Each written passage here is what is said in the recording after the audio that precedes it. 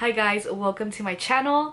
I'm so happy to be back. I haven't filmed or posted a video in a week, so I'm really happy to be back, and today's video is going to be a juicy one. Everyone wants me to talk about this. I feel like people have DM'd me about this, people have commented about this, people have, when I posted, you know, what do you guys want to see? Like, this was a subject that got requested the most, singleness. And I kind of didn't want to talk about this. Let me just get straight into the video. It's not a bad thing to desire to get married. It's not a bad thing to desire to have a significant other in a godly, biblical way. You know, not messing around or anything like that. A hard thing for me to accept. As a new believer, the last thing you should be worried about is a significant other. And the last thing you should be worried about who your husband is. The last thing you should be worried about when you're gonna get married. That is the last thing you need to be thinking about. You don't even need to be thinking about that. And I say this because when I barely got saved, the first thing that I got attacked on was this. And the enemy will use distraction. If he can't pull you away, he will distract you. This is one of the things he will use. He will make you focus on the fact that you're single, and he will make you focus on, oh, who's the one? Who is going to be the one? Who's gonna be my husband? Ugh. I don't even want to talk about this. So when you begin to idolize this idea of, I want to be married, I want to, you know, who's gonna be my future husband? Ooh, is that him? Ooh, is that him? Oh no, wait, is that him? You know, I just feel like it's so easy to fall into this trap, and I know I'm not the only one, because we do get attacked by similar spirits once you're saved. So for example, I used to work in the gym. Every person that walked into the gym, I would look at them, look at their body, look at what they look like. If I knew them, I would basically just judge them on the way they look, like, oh, he's cute, oh no, he's not cute, and you know, ooh, I should talk to him, or ooh, I should talk to him, things like that in the world. So when I got into church, I feel like this same spirit followed me into the church, and I go to a good-looking church. You know, there's a lot of good-looking people that go to my church. So with that being said, I did get attacked by the same spirit in a way that I was deceived, thinking like, ooh, maybe he's my future husband, ooh, maybe that's my man of God, ooh, maybe that's him. And guys, it's not a bad thing to want to get married. Trust me, it's not. This is mainly like towards new believers. And not even just new believers, but people who haven't got delivered yet. Because as new believers, we have so much that needs to get taken off. We have so much that we need to get delivered from before we even think about being with somebody else. And when you come to the realization that, you know, there are people that are standing before God, and God is telling them, depart from me, I never knew you, worker of iniquity. Like, just think about that. Every single day, people are standing before God, and they're going to hell. He's telling them, depart from me, I never knew you, worker of iniquity. Just grasp that. Just think about that. Just think about how you are saved, and you know the truth, and you know the gospel, and there are people standing before God hearing that. Marriage is awesome. Marriage is like amazing, but the bigger picture is the kingdom. And I feel like in the Christian world, we forget about that. And we're just so concerned with, who am I gonna marry? Where's my man of God? Where's my Proverbs 31 woman? Where's my Boaz? Like, I'm not condemning anyone, because literally this is advice I could have taken from myself like a month ago. But it's just something that we need to realize, that marriage is not the most important thing. To lead souls towards Jesus, that's the main thing that we should be working towards. You know, it's great to want to be married, it's great to want to have a husband, it's great to want to have a wife, it's great to want to have a family. Trust me, I desire that, and those are good desires that God puts in our heart. But we need to remember what comes first, and that is the Great Commission. That is God's people. That is the lost and the broken. We need to focus on the kingdom. We need to have a kingdom mentality, because if we're really focused on, oh, I'm single, who am I gonna marry? Guess who we're gonna find? We're gonna find another person who's, oh, I'm single, who am I gonna marry? And once you get married, all you're gonna do is look at each other. All you're gonna do is look at each other. Two imperfect people looking at each other to make each other happy is literally a recipe for disaster. And I know I hated hearing this. I really did. Where they're like, just focus on Jesus and run as fast as you can towards him. And then when you look to your right, there he's gonna be. You're gonna come when you least expect it, and blah, blah, blah, you know. I know we've all heard that, and I remember being so annoyed by that. But it's true.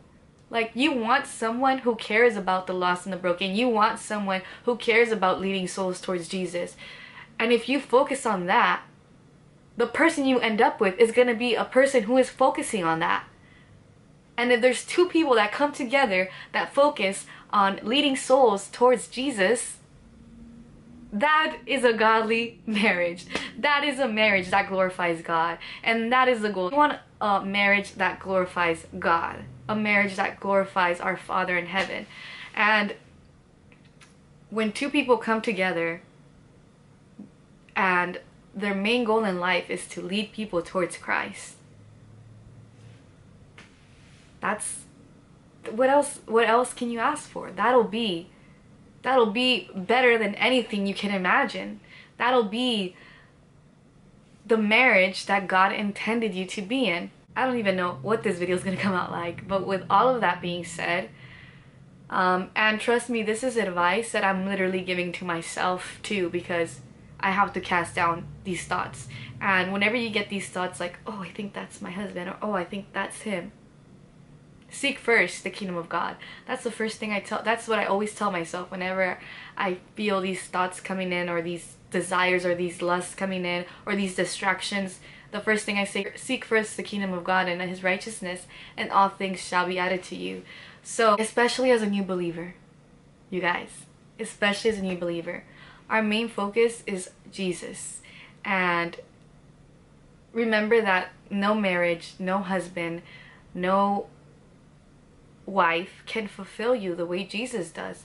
And yes, you can get lonely. Yes, you can get frustrated. Yes, it can be boring being single, right? We all felt those feelings, but we need to remember that we're never alone, and that Jesus said he will never leave us or forsake us.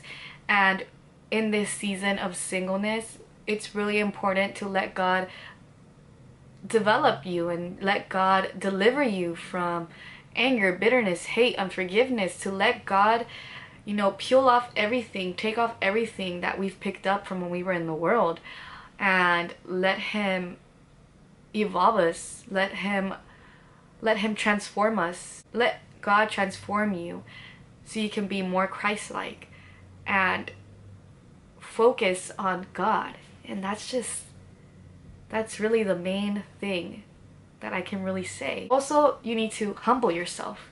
Know where you're at in your walk. You need to know where you're at in your walk. Look at yourself. Look at your prayer life. Look at the spiritual warfare that you're going through, and look at how you're handling it, and ask yourself, can I handle a covenant? Can I handle a covenant between me, God, and another person? Can I handle that? Humble yourself. Don't ask God to humble you. You humble yourself and ask yourself honestly, am I ready to carry the weight of a marriage? And I'm not saying that, oh, marriage is going to be horrible. Marriage is a covenant with God, and it will be spiritually attacked, and you need to know how to pray. You need to know how to overcome in spiritual warfare. You need to know your word. You need to be transformed. And I'm not saying that you have to be perfect when you get married. I'm not saying that. That's not what I'm saying. But what I'm saying is the spiritual warfare that comes with the marriage will be on another level. It's not the kind of spiritual warfare that we face as baby Christians, or we face in our first year as Christians. It is a covenant with God. What happened in the Garden of Eden? Adam and Eve, they got attacked. Since the beginning, it was attacked. So, with that being said, humble yourself and know where you're at in your walk. And this is something I had to do myself. I had to look at myself and say, hey, look, I've been walking with God for this much time. This is how much I pray. This is the kind of spiritual warfare I'm going through. And this is how I'm handling it. Can I handle a marriage? Can I handle a relationship? No. No. No. So let God transform you. Wash yourself in the Word every day. You can pray for your future husband. You can pray for your future spouse. Prayers like, God, I pray that you bless my future spouse with wisdom, with revelation. Prayers like that. Not prayers like, oh God, send him right now with blue eyes and purple hair. I mean, we've all prayed a prayer like that. I mean, he'll grant all the desires of your heart. Prayers that will help your future spouse spiritually. And that's another thing I had to learn. I couldn't be so stuck on, oh, I want my future spouse to have green eyes and be 6 foot and have this color hair. And no, you don't want to get sucked into that. Yes, he will grant all the desires of your heart, but that's a very easy way to get distracted and to let lust in. So if you're going to pray for your future spouse during singleness, make them prayers that will help them spiritually, financially, career-wise, things like that. You never want to focus on the physical and, oh, I pray that he holds my hand when we are walking to the store or in Walmart. I don't know. You don't want to focus on prayers like that. That is like a huge distraction and a really easy way to let lust in. So guard your heart, guard your eyes. Whenever you feel like, if you know you're in a season where you're not ready, if you know that you're not ready, and you know that it's not your time to be in a relationship or courting or whatever the case may be, then whenever these thoughts come, you cast it down using scripture. The way I like to cast every single thought that comes my way that I know is clearly a distraction. A good-looking guy walks by and I'm like, oh wow, maybe that's my future spouse. No, seek first the kingdom of God and his righteousness, and all things will be added to you. That's how I cast them down. I use that scripture. That's the scripture that has helped me a lot in this little battle that I had going on with singleness. There won't be another time like this where it's just you and God.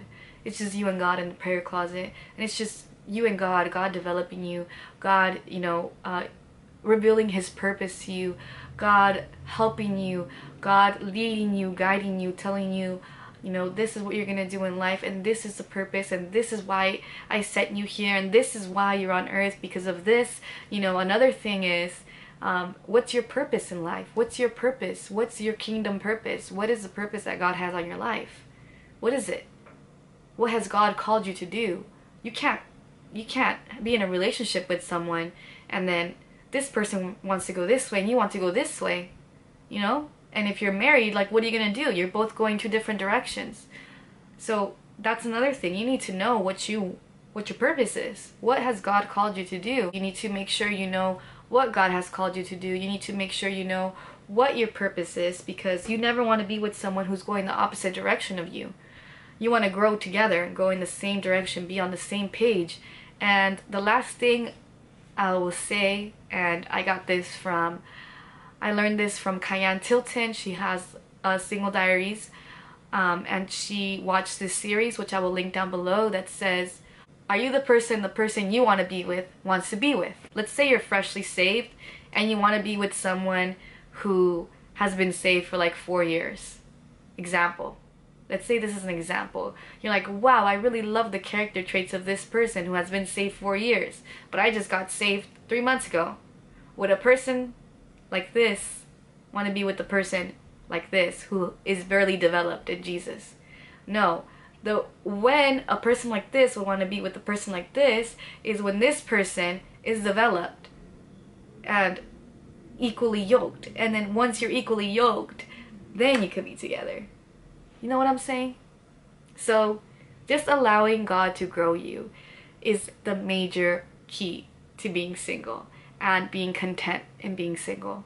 Is knowing that God is growing you and knowing that God is transforming you, and knowing that our main focus and our main purpose and our main thing that we need to think about as being single is, who am I leading towards Christ?